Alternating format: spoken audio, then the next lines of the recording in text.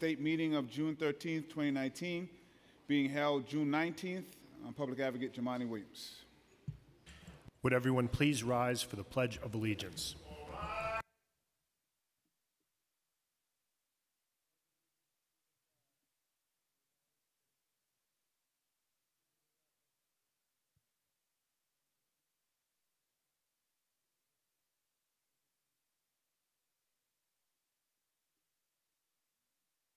Roll call.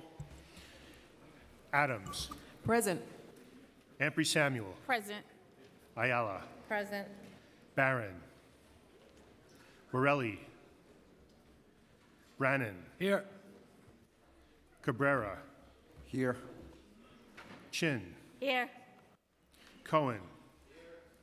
Constantinides. Cornegie. Presente. Deutsch.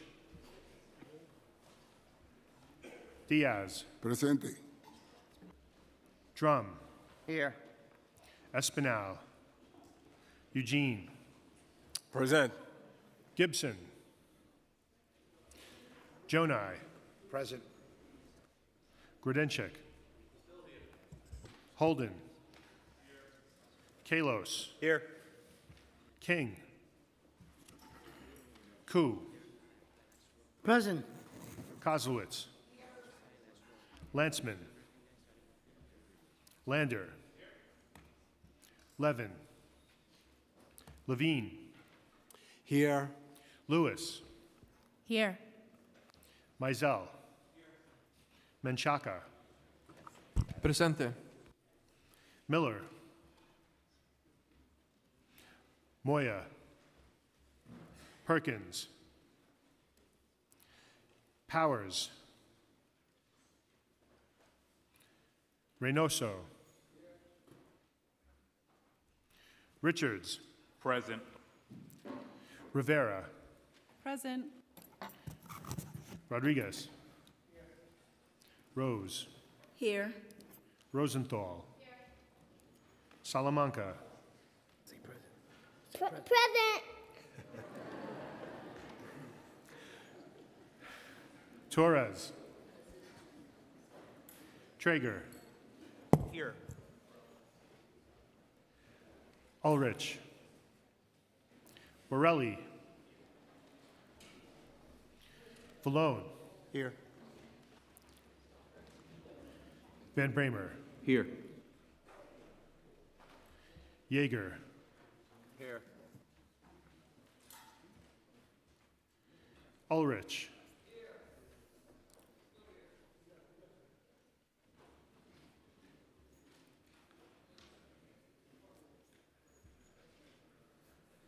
Madio. Cumbo. Speaker Johnson. Thank you. Now closing the recess stated meeting of June 13th, 2019. I would like to now open the stated meeting of June 19th, 2019. Wish everyone a happy Juneteenth and ask for a roll call. Adams. I vote aye. Ampry Samuel. Is it roll call? Roll Oh, call. present. Aye. Oh, present. Thank you. Ayala. I vote aye.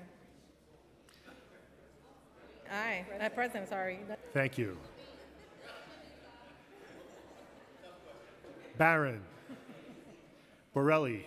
I'm so confused. I think I'm here. Okay. It's a roll call if you are present or not. This is a roll call vote, everyone. Sorry. This is an attendance vote, everyone. Brannan. Still here. Cabrera. Here. Chin. Here. Cohen. Constantinides. Cornegie. Aki. Deutsch.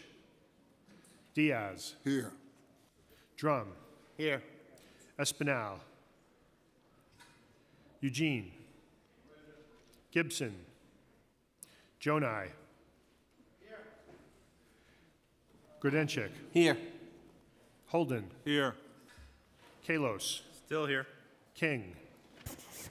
Koo. Present. Kozlowitz. Landsman. Lander. Where would I go? Levin. Levine. Here. Lewis. Here. Mizell. Menchaca. Presente. Miller. Moya. Here. Perkins. Powers. Here. Reynoso. Richards. Present. Rivera. Present. Rodriguez. Rose. Here. Rosenthal. Salamanca. Present. Torres. Traeger. Here. Ulrich. Pass. Valone. Here. Van Bramer. Here. Yeager. Here. Matteo. Cumbo. Speaker Johnson.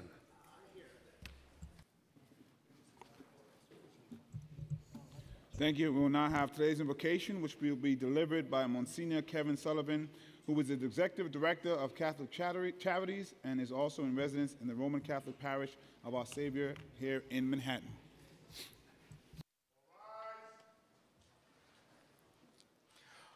Almighty God, once more we ask your blessing upon this gathering, this important meeting in which those elected officials of this great city of New York will vote to provide the resources necessary that this city thrive, that we take care of those who are in need, that we provide for the many things that make this a great metropolis. We give you thanks for their diligence, that in this time in which there is so much suspicion of those in elected office, we ask your blessing that those who have stood for office, that they be blessed. They be blessed with integrity, that they be blessed with vision. They be blessed with passion, and they be blessed with ability to work together. And so we give you thanks for these women and men who do this service on behalf of all of them. And as we approach this summer time, especially bless the children of our city who will finish this school year and will have this summertime for relaxation, but also for growth, who will work. And we also ask your blessing on the new children who come to our city, our metropolis, from distant countries because they flee the violence, the extortion, the lack of opportunity in our southern neighbors. Continue to make us a welcoming city so that they might make a new life here, but not merely for them, but that they continue to enhance and make us a stronger place. Bless the families of this great city. They come in so many different shapes and sizes.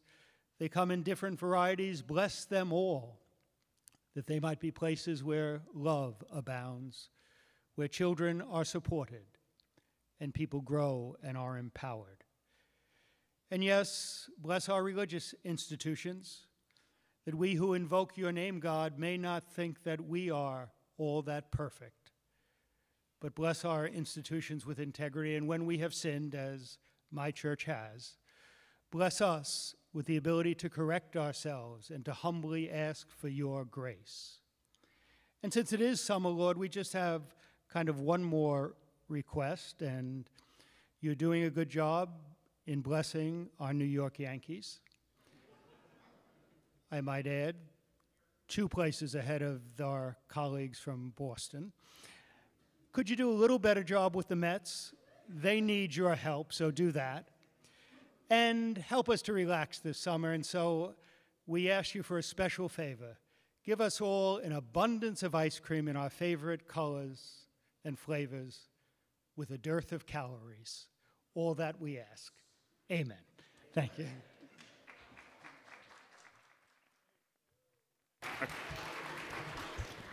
Thank you, Monsignor. We can ask some prayers for my New York Knicks. That will be awesome. I second that. I Public now Advocate. ask Speaker Johnson to spread the invocation on the record. Thank you, Mr. Public Advocate. I want to thank Monsignor Kevin Sullivan for being here today, and I make a motion that the invocation be spread in full upon the record. Monsignor Sullivan has been the executive director of Catholic Charities of the Archdiocese of New York since 2001, and he was immediately tasked with consoling families of those who had lost loved ones on 9/11. Monsignor Sullivan has made an impact on all New Yorkers. Monsignor Sullivan is not a stranger to any of us here in these chambers. He testified last year when this council conducted an oversight hearing on the Trump administration's inhumane policy of separating immigrant children from their families. Monsignor Sullivan, in the last 2 months, led a mission to Central America to meet with families and to meet with unaccompanied minors who have been caught up in violence and exploitation and extortion. Monsignor Sullivan is a leader in our city, and ever since getting back, even before his mission to Central America, he has been a strong advocate for years and years and years for immigrant families, and he has become and has been a loud voice on their behalf. Monsignor Kevin Sullivan is a mensch.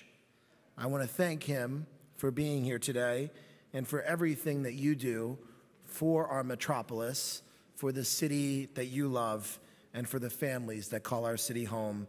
I am so honored to have you here today to spread this invocation. Thank you very much, Kevin. Thank you, Mr. Public Advocate. Thank you, Mr. Speaker. We ask for the adoption of minutes. None.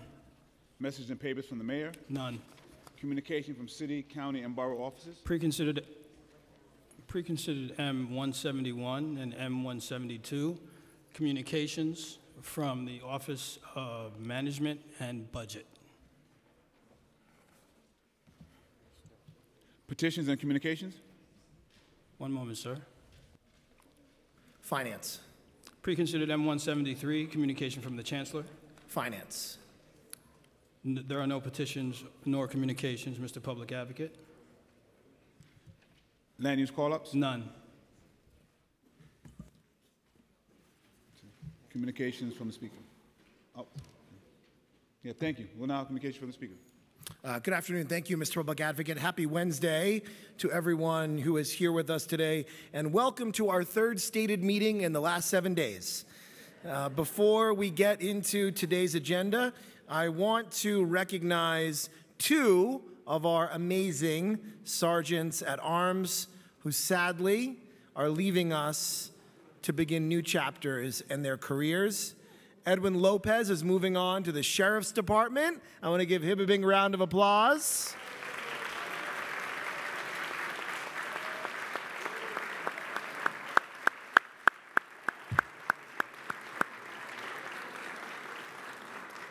And Charisse Torres is going to the NYPD.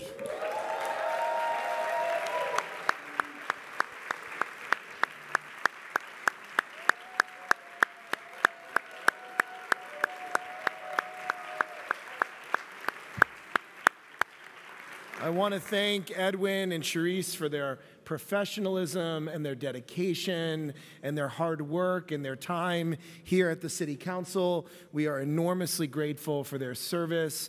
We are sad for the council, but we're really happy for the people of New York City, for the Sheriff's Department, and for the NYPD. So we wish Edwin and Charisse good luck, and we thank them for all of their hard work. And I'm really just grateful for their service. I also want to...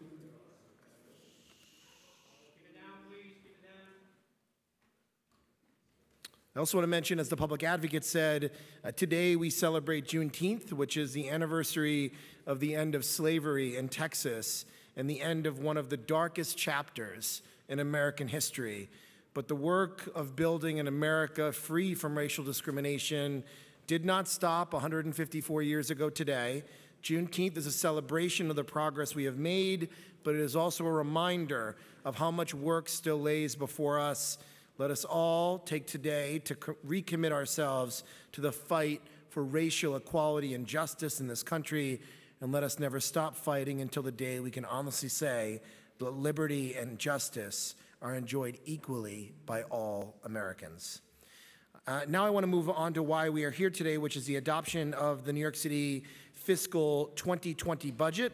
And as I said at the handshake, this is a personal budget for me. It is my second as Speaker, and it aligns with my guiding principle, which is do the most good for the people who need it most. This City Council has a lot to be proud of in this budget, but before I highlight some of the victories, there are a lot of people that I need to thank and that all of us need to thank, and I mean a lot. Adopting a $92.8 billion budget takes a team of dedicated, hardworking, knowledgeable professionals, and here at the City Council, we have an abundance of people who fit that description. I will start with my dear friend, an amazing member of the City Council, as he said at the pre-stated press conference, the Queen of Queens, our Finance Committee Chair, Danny Drum. I want to thank him for his amazing job, his hard work, his dedication, his long hours, chairing those executive budget hearings. We're so proud of you, Danny. So, so proud of you. Congratulations.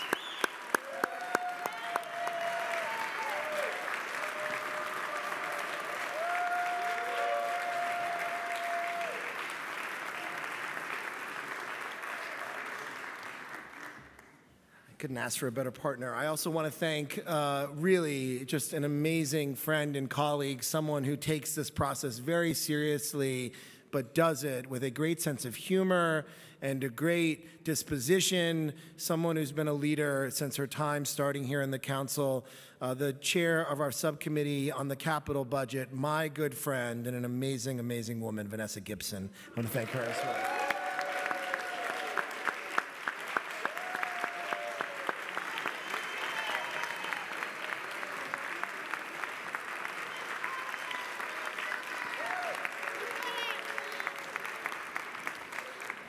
I want to thank the entire budget negotiating team, which was led by Danny Drum.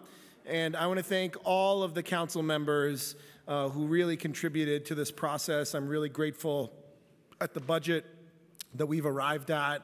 And I think this is a budget that we can all be proud of. And I really want to thank, this is his first budget. This is someone who I would be speaking to at 7 o'clock in the morning and 1 o'clock in the morning and 40 times throughout the day, someone who has a newborn baby, someone who I think has done an incredible job over the last year, who is a resource, who is always available, who is thoughtful, and who really tries to work with every member here, who has led the staff, I think, in a united way. I am just supremely proud of the Chief of Staff here who leads and helps run this City Council. I want to give a huge thank you to Jason Goldman, who's done an amazing job.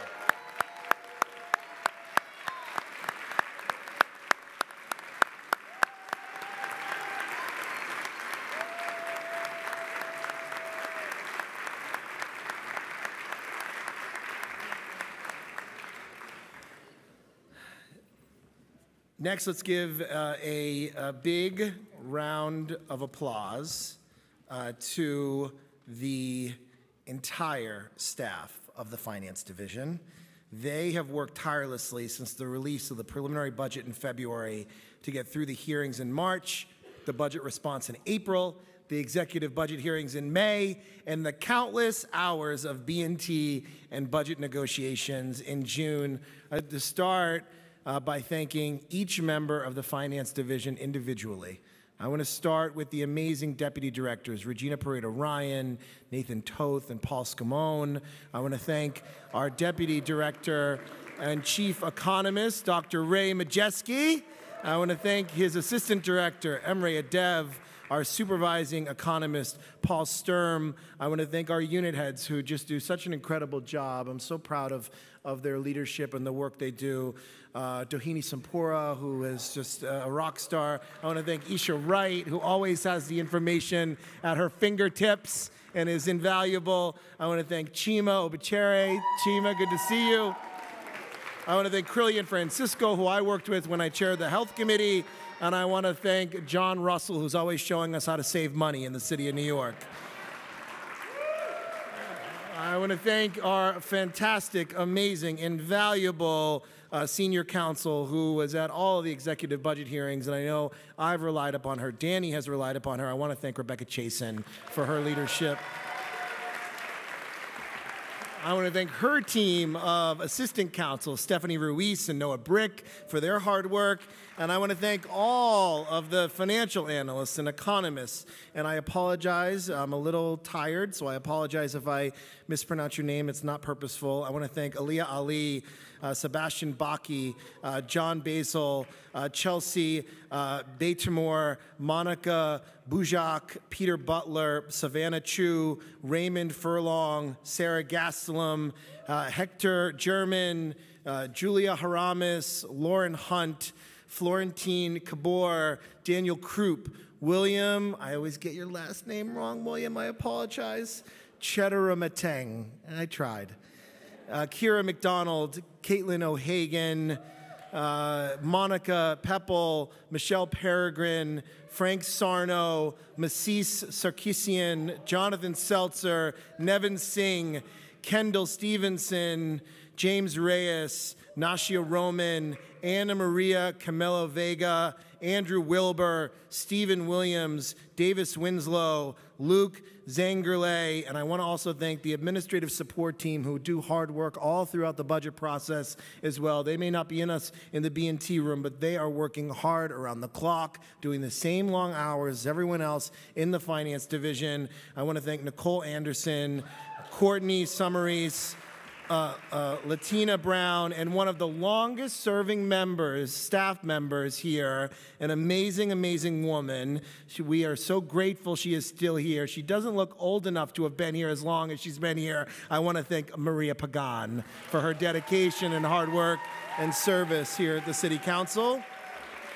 And last but certainly not least, our fearless leader, the person who makes it all happen, someone who knows the ins and the outs, who has done this many, many times, who has dedicated almost all of her professional career to the City of New York at the City Council. We are so proud to have a finance director who is available to each and every one of us, who knows the issues inside and out, who gets in the room and negotiates, who pushes on the issues, who explains the difficulties, who gives us broader context, and doesn't just do it from February to June, but throughout the entire year with the budget modifications, with the new revenue estimates, with the November plan, with our capital budget. She leads this entire division. She does it in an amazing way. I am so fortunate that I get to be speaker with an amazing finance director like our own LaTanya McKinney, and I want to thank her very, very much for her hard work.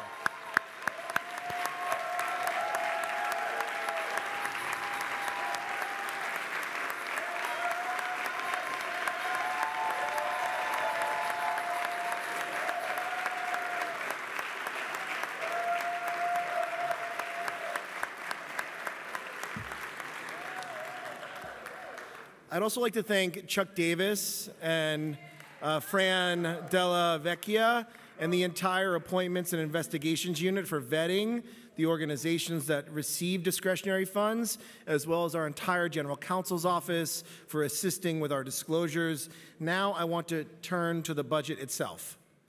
Because of this council, I believe our city's fiscal future is more secure.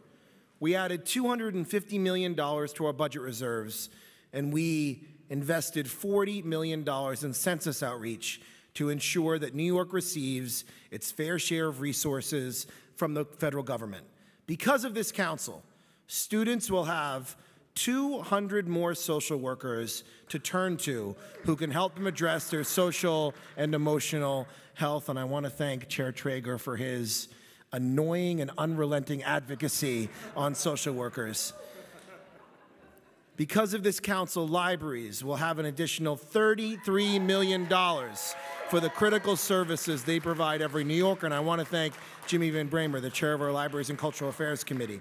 Because of this council, parks will get a $43 million investment for gardeners, maintenance workers, PEP officers, urban rangers, the Green Thumb program, and we are baselining 150 of those seasonal workers and gardeners. A huge investment. And I want to thank Lynn Kelly up there for her advocacy and the entire Fair Play Coalition for their hard work. Because of this council, our streets will be cleaner because this year we doubled the amount of funding for litter basket pickup throughout our city. And I want to thank Antonio Reynoso, the chair of our sanitation committee, for his hard work and advocacy. Since the handshake on Friday, which feels like 3 weeks ago, I've had some people say, in reference to our budget agreement, that pay parity didn't get it done. And in a technical sense, they may be right in as much as the funding is not yet included in the budget. But I challenge that premise as missing the big picture. What we have achieved on pay parity is remarkable and transformational. Because of our advocacy, this council's advocacy, unity, and tenacity, for the first time, the city is on a clear and defined path in ensuring that our early childhood education workers, all of them, teachers and non-teachers alike, will be compensated equitably.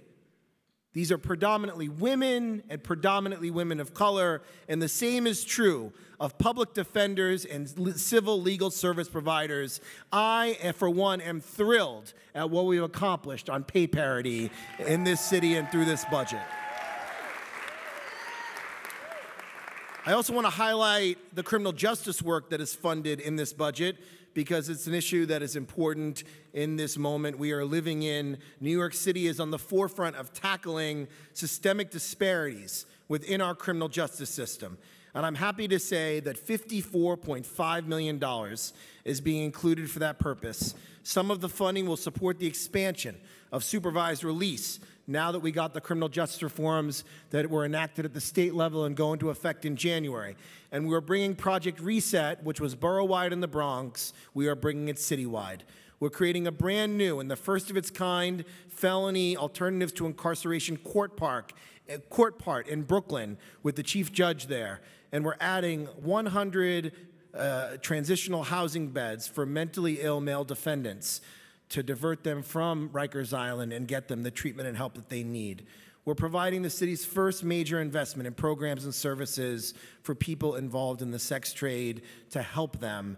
And I want to congratulate my colleagues. We also got, and I'm sure members are going to, I didn't want to list everything we're getting. I want to leave time for members to talk about it. But we got a huge investment for the young people of New York City, an expansion of 4,000 new Compass slots. We restored the money on Sonic and on Work, Learn, Grow. We continue to fight for SYEP. We have been a champion for young people and for seniors through Margaret Chin's leadership as chair of the Aging Committee. We have fought for the vulnerable. We did it last year in securing fair fares. We've done it this year in the new money we've received for things that are the most egalitarian things in New York City: parks and libraries and schools, things that touch and change New Yorkers' lives every single day. So I'm really grateful. I want to congratulate my colleagues. You all did great work. Before proceeding with today's votes, I'll mention that in addition to the budget items we're voting on today, we're voting on one Article 11 property tax exemption in Councilmember Espinal and Barron's districts in Brooklyn to preserve 45 units of affordable housing. And we're also voting on Introduction 1607, sponsored by our transportation chair, Idanis Rodriguez, which will reduce the annual commercial motor vehicle tax imposed on taxi cab medallions from $1,000 to $400. And with that concludes today's agenda. I look forward to proceeding with today's votes and adopting a budget that will be a champion for all New Yorkers. To everyone who worked so diligently to bring us here, there aren't enough thanks to express my gratitude. I also want to mention, wasn't in my remarks, but in 10 days, we are celebrating the 50th anniversary of Stonewall, the uprising at Stonewall, which lit a match for worldwide equality in 1969 and led us on the path that we're on today. Now, I've said it before, and I know that Danny and Jimmy and Carlos and Richie have spoken of it as well, but none of us would be here today if it were not for the activists that came before us. There is still an epidemic of violence against LGBT people in the United States of America, and even here in the city of New York. We still have too many people who are becoming HIV positive. We still have too many runaway and homeless LGBT youth. There is still discrimination that exists in New York City.